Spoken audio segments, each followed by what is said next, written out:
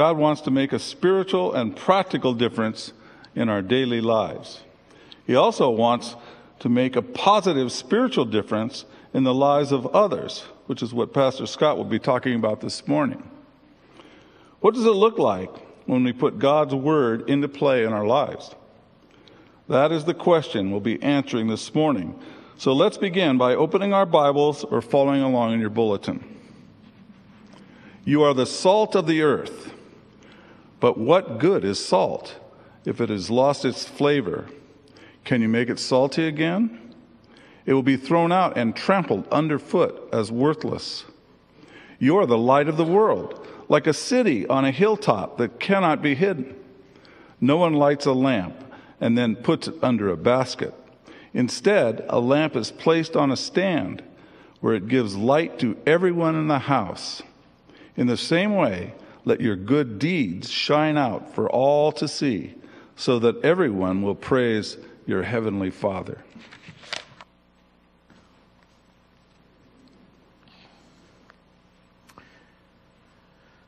Last week we looked at the 8 Beatitudes, or the 8 blessings that God wants to bestow on each and every one of us. This week we begin the process of experiencing what it is like when we live out the Beatitudes in our life. Specifically today, we begin a journey on how to be a positive influence in what can be at times a very negative, even evil world. Now, to do that, we need to live as heads-up people. And that's an athletic term. Oftentimes you'll hear that on a baseball diamond. And you say heads up to someone because, well, there's a ball coming in their direction, sometimes very fast. And you say heads up to the other person because there is this threat that is coming their way.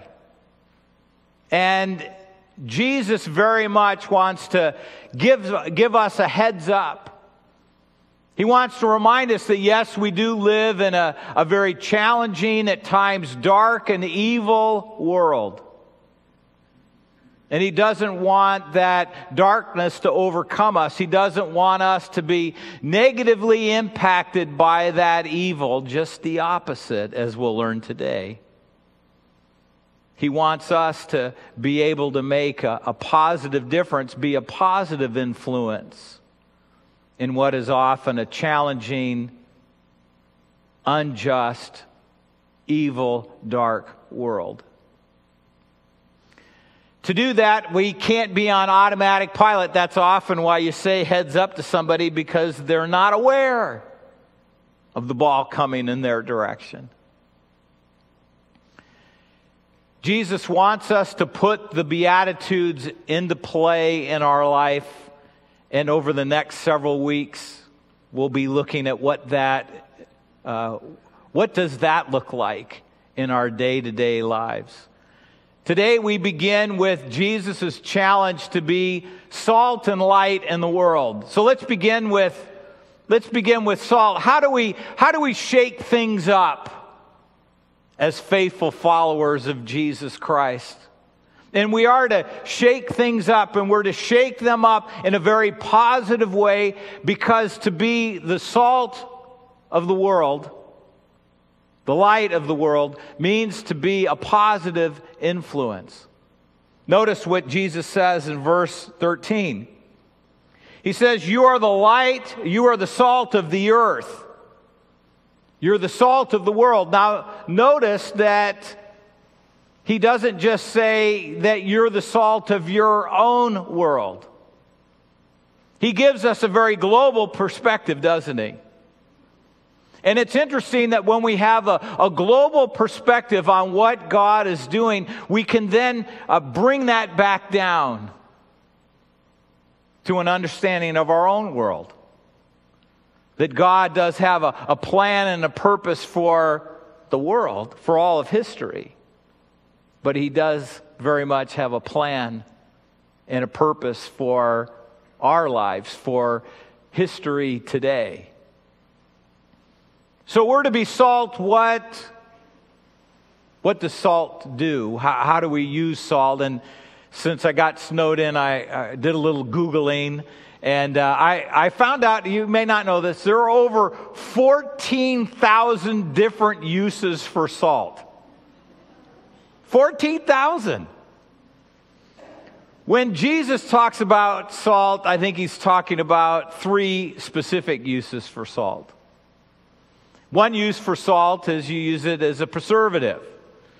I like to go fish salmon in Alaska, and when we come back from Alaska, one of my fishing partners turns it into smoked salmon for me, and part of that process is to salt it so it preserves. And I'll tell you, once it's turned into smoked salmon and it's vacuum packed well, that stuff lasts for decades. Once it's like that, it preserves for a long time. Number 2 is salt is designed to add flavor.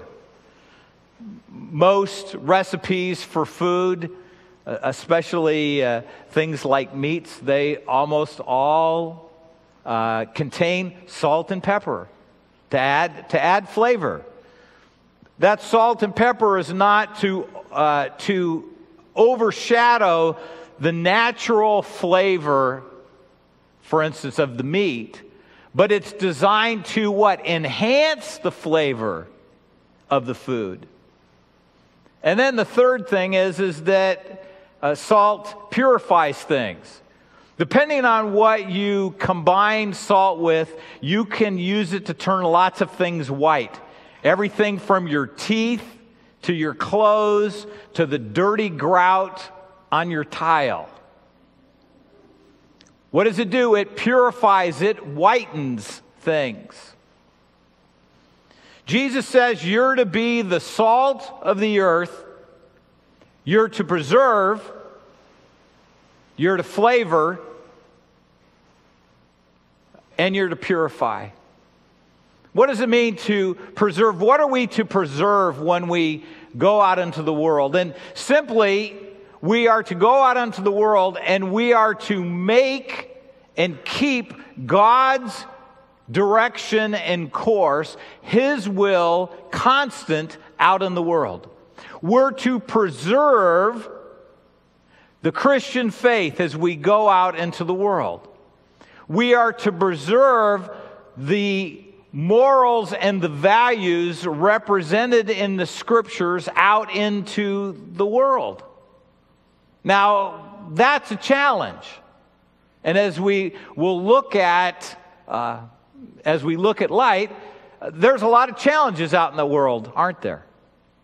That's one of the minuses, so to speak, or perhaps a plus of instant media, is instantaneously we can find out about what darkness there is, what evil there is, what injustice there is in the world. And as we move out into the world, we realize that we have a battle on our hands, don't we? Paul makes that clear, doesn't he, in Ephesians? Life is a battle, it's a challenge. And our job is to preserve the values, the morals, the ethos is the big word for it, the theological word. The ethos of the Christian faith as we go out into the world, which will be a challenge. It will take perseverance to preserve our values and our morals as we go out into the world, to not be compromised, to not have those eroded away. What happens to a fish if it's not preserved with salt? It does what? It decays. And our Christian morals and values, the ethos of our faith, as we go out into the world, it's eroding out there. And so it needs us to come and sprinkle a little salt on it wherever we go, to be a reminder that the morals, the values that are supreme are God's morals, God's values, God's way of living, God's will. Number two, we're supposed to flavor things. That means whenever and wherever you go, you should do good. You should be a positive difference wherever and whenever you go. Everybody has some bad days. And I don't know about you, I'm an extrovert, so if I have a bad day, I'm pretty good at sharing that with those I come in contact with. I share the good days too. But you can read me like a book. As we go, we're to make a positive difference wherever and whenever we can. Wouldn't it be great, and I think it is the vast majority of the time, when somebody's in trouble, when somebody needs help, they say, "Oh boy, there's a Christian here." And that's been the history of the Christian church, hasn't it? There is virtually not one good thing that has happened on this planet over history that Christians didn't have a positive influence in. Everything from hospitals to schools. Everything from feeding the hungry to housing those that don't have housing. Christians have been on the front end. The injustice of the slavery movement, Christians were on the front end of that worldwide in the United States. Whenever and wherever we go, we ought to look to make a positive difference. It might be something profound, but I can guarantee you it'll also be something very simple. All you need to do is have a little bad weather and lots of simple opportunities come up, right? Everything from shoveling snow to calling your neighbor and asking if they need anything at the grocery store because you've got studded snow tires on your car and you can get there and back without too much trouble. Whenever, wherever you go, make a positive difference. When we realize that we're the ones that are pushing forward God's will as we go out into the world, and we do that in such a way that that we do it in large ways and small ways, we also find ourselves encouraging, as Paul points out in Philippians 4:8, doing what is right and good, what is true and holy.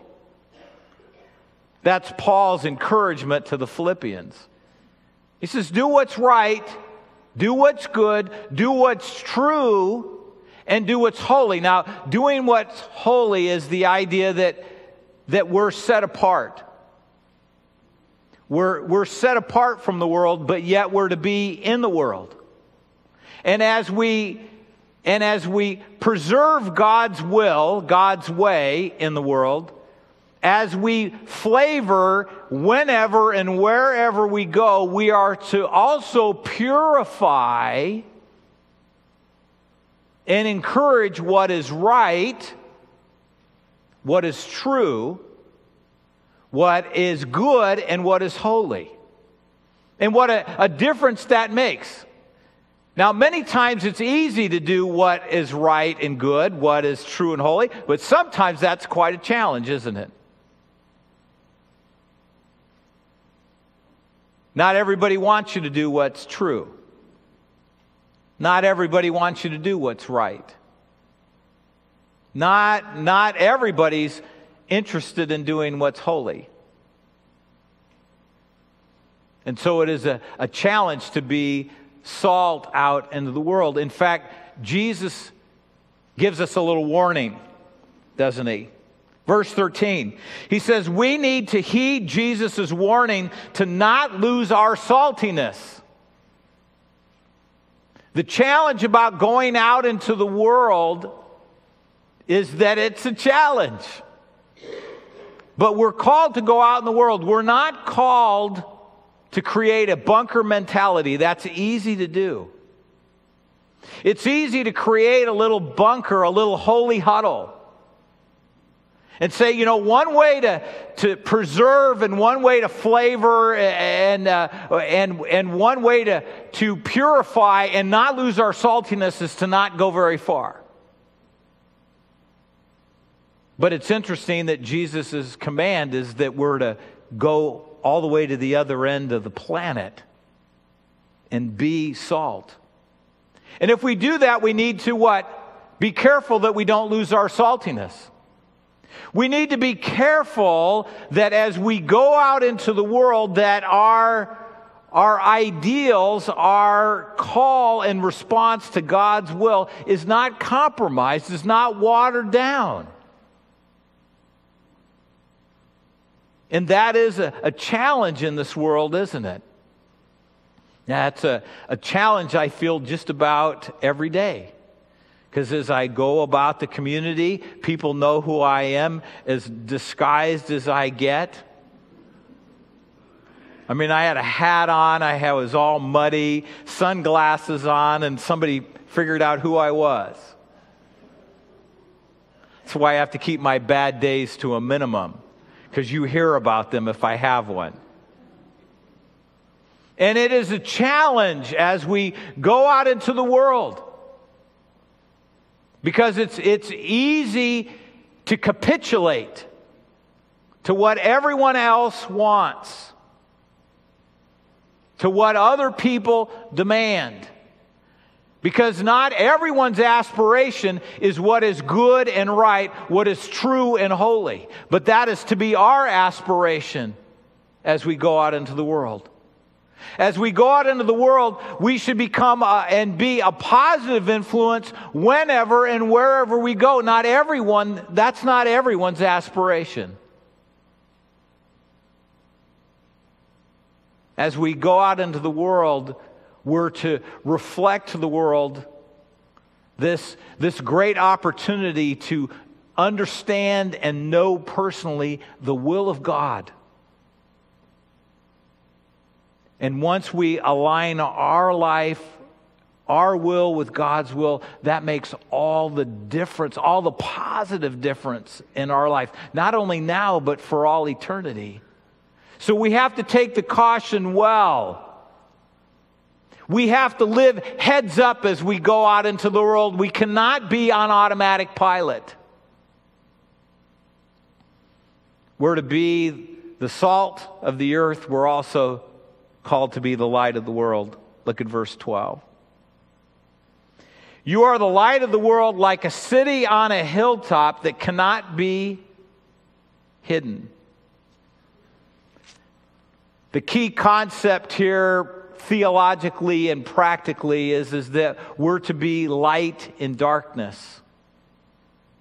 And there's plenty of darkness that we're aware of in our world, isn't there? Now, we always should begin with ourselves and look at the darkness of our own life, but we realize that there's great darkness out there.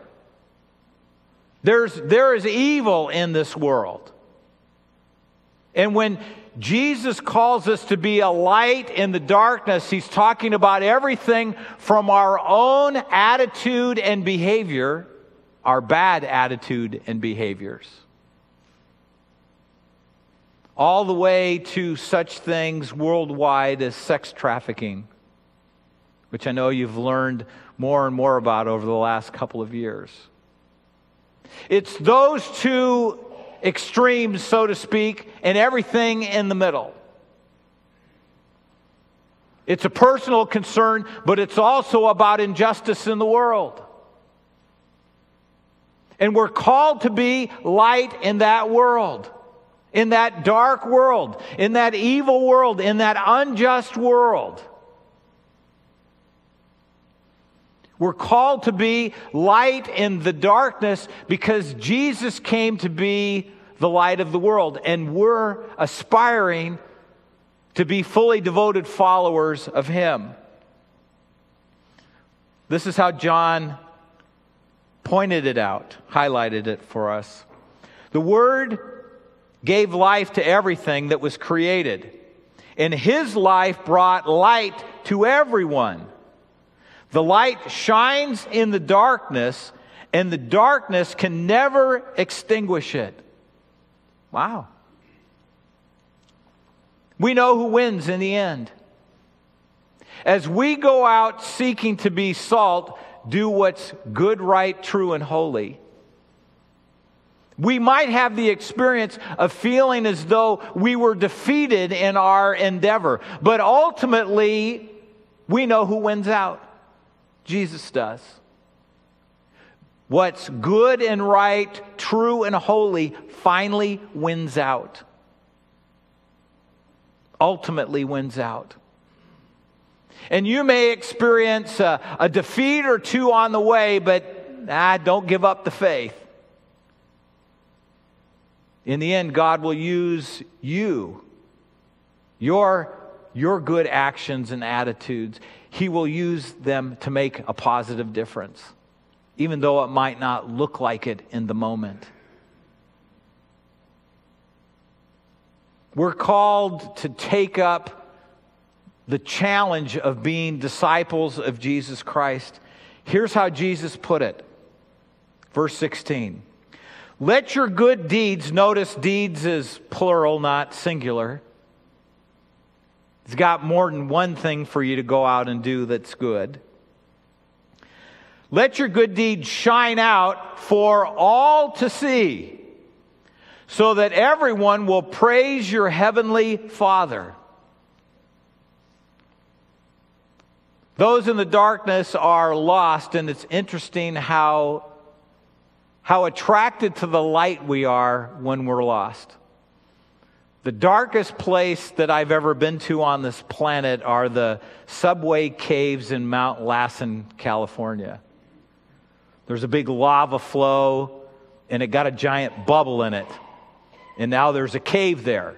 And you can literally go down into the cave, and when you get into that cave, and not very far into it, it's amazing what you cannot see. Nothing.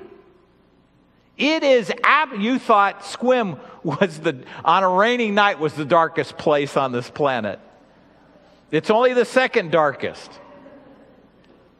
You can't see anything when you get into the subway cave. And as you get in there, it's amazing how any illumination has a dramatic effect. It doesn't matter whether you have a giant flashlight or just a match. Just a match illumines so much in that darkness. And I know as we think about being the light of the world, we want to say, yeah, but my light doesn't shine that strong. I don't have that many watts in me. But see, it doesn't matter how big your light is. A small amount of light in great darkness makes all the difference in the world. How do we make a difference? We make a difference by in terms of being a light in the world, we make a difference by doing something very concrete and specific. I think Jesus' challenge here to good deeds is a challenge to do something concrete and something specific. The other Sunday, I didn't list everything that we're doing in terms of missions and ministry in our community. And the reason is the list is too long. And I'm convinced of what I said. There is not one good thing going on in this community that somebody from this church isn't a part of. And I think that's the way it ought to be. Everything from the Boys and Girls Club to the Salvation Army. Everything from Sequim Community Aid to the food bank. And I didn't make a list because then you can just keep going. Service opportunities. Places to be salt and light. And you ought to pick at least one thing. How many things, specific, concrete things, should we be a part of as a church? There's over 1,100 people that call Sequim Community Church their home church. That means there should be 1,100 people involved as light in something concrete and specific. And my challenge to you today, if you don't have one concrete, specific place where you feel in this dark world you're not being salt and light, pick one. That's your challenge for the week. Find your specific, concrete place where you're going to be a positive, shining light in the midst of some difficulty, some challenge, some injustice, some wrong in this world. And it might be something very simple, but you never know, it might be something global, profound. When you go, your goodness should be good. And here's my caution to you. When I was a Boy Scout, one of the things you have to teach people that have never been in darkness on a camp out is what to do with their flashlight when you run into them. You know what our natural tendency is with our flashlight when we're not used to using them? Put it right in the person's face. And when you do that, what does it do? It blinds them. I'll use the salt illustration. What happens if you salt your food too much? You might as well just throw it away because you can't taste anything but the salt anymore. The caution I want to challenge you with as you look at good work is make sure your good work is good. Don't overwhelm those that you want to serve, because it's easy to do sometimes. As we go to do something concrete and specific as light, sometimes it's very simple, sometimes it's very profound, but it takes an engagement on our part to know how much salt and how much light. Because the ultimate goal is what Jesus says. The ultimate goal is that as you go and you're light in the world and you do your good works and you love other people, it's to draw them to the love of God. And when we blind someone, if we oversalt someone, that often doesn't draw them to Jesus Christ. And we want to ultimately draw them to Jesus Christ. We want to draw them to God's plan and purpose in their life, because that's where the full life is. That's where the eternal life is in Jesus Christ. And there is a dark world out there that needs that illumination. There is an eroding life out there that needs some preserving and some flavoring and some purifying. And God calls us all to be salt and light. Not just the elders, not just the deacons, not just the pastors of your church. How do we do that? How do we shake and shine as God calls us to? The first thing is we've got to make a decision, start today.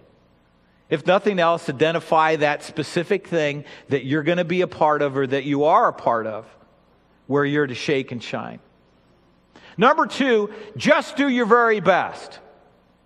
We often want to look at other people and say, oh, well, they're really good at doing all of that, but I'm not very good at doing this or that. Well, yes, you are. Don't be surprised.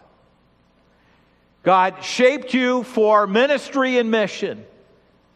And He has something specific where you're to be salt and light in this dark world. You need to find your place. And when you get there, you don't have to be like anybody else. You just have to do your very best. God will use it.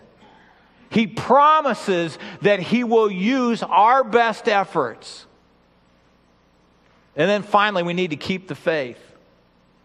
How do you make sure you don't blind somebody or salt somebody to death? The way you make sure that you're pointing them back to Jesus Christ is you keep the faith. You keep engaged with the Holy Spirit. That's why you can't be on automatic pilot.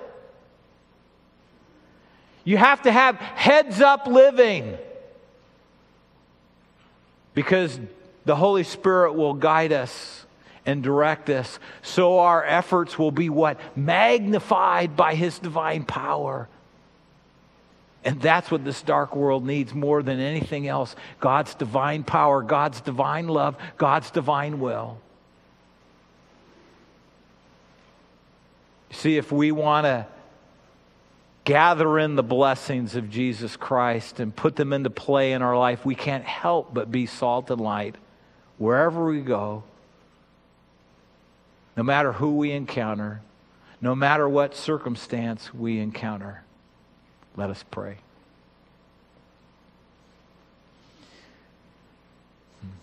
Lord Jesus, help us to know that single thing.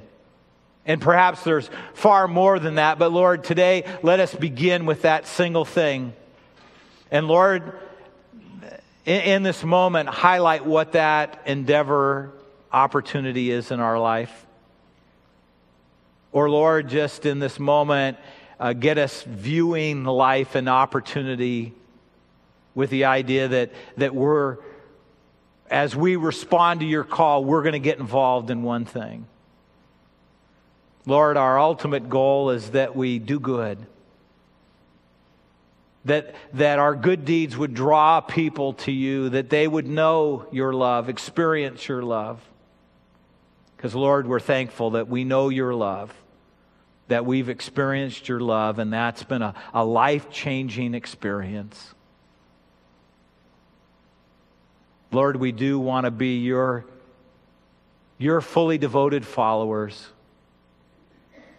Lord, help us in this next week to shake and shine to your glory and your honor. Amen.